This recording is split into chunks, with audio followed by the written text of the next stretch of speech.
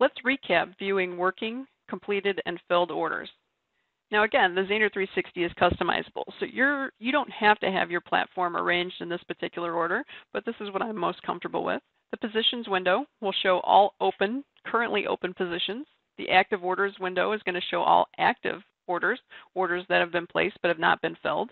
And filled orders is going to show all orders that have been placed and are now filled and completed. You'll notice the state will say either completed or canceled in the filled order windows because these are orders that are no longer working. So we're going to go ahead and place an order so you can see what it might look like in the active order window. Okay, and again, we're trying to buy an E-mini S&P at $21.27.75. This order is working. It's been placed. It has not been filled. If you want additional order details, you can put your cursor over the order itself, and you'll notice a little window pops up. You can do the same thing in your filled orders. If you're looking at filled orders and you put your cursor over a particular order, it's going to show you the order number, when you placed it, the price you placed it at, when it was accepted, when it was filled or canceled. Any order that we have in our active orders can be easily modified if you click on it. Toggle the price up or down, and then click Modify. The current market price is $21.28.75, so we're going to go ahead and modify the order. Another thing is you can click on the price itself and modify it this way. It's a little quicker. And again, now that we are filled, you'll notice that our order comes to the bottom of the filled orders window, and it's now included in our positions window. You're actually long two, we're long one from a previous lesson. If we wanted to exit these positions at the market, we could simply click on the position and you'll notice that it populates our order ticket, and then we can hit transmit. It'll automatically be a market order, but you could change it to limit. Or you could right click it and choose exit at market. And we're now flat. Net position 0, we're flat. One thing to keep in mind is if you right click, you'll notice that there is an option for exit all at the market. You probably don't want to do this. If you hit exit all at the market, it's going to liquidate your entire account. So every position that you have on in your account will be offset. Generally speaking, especially if you're placing options, that's not the best way to go about it. If you're placing trades in liquid futures markets and you really just want to pull the plug and get completely flat, that's the easiest way to do it. Just be careful. Don't do that unless you really mean it.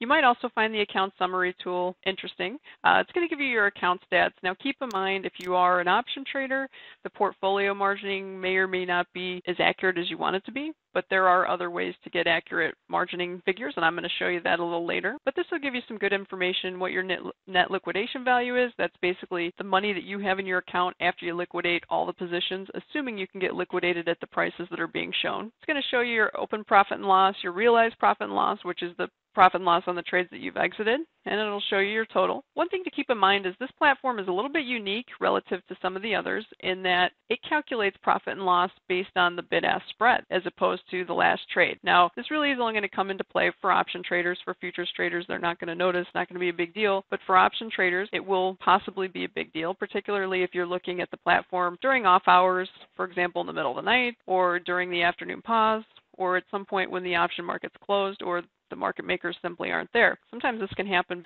right before a big news announcement, like for example, the crude oil inventory report or something like that. In a nutshell, because the platform is valuing trades based on the bid and the ask, it's possible that temporarily the bid and the ask balloon. And this, again, happens when market makers pull their bids and asks. So for instance, let's look at one of these positions. We have a 129 put in our account. The bid ask is 15 bid at 16. Obviously, that's pretty tight.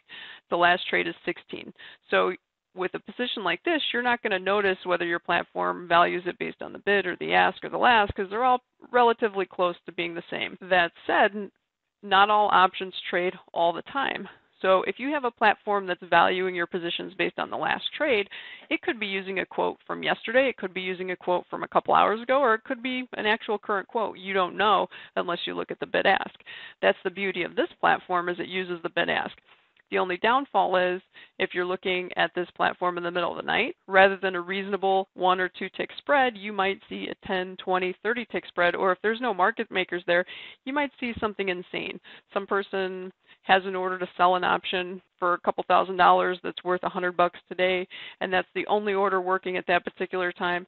So you may see some some crazy values in your account, but it's temporary.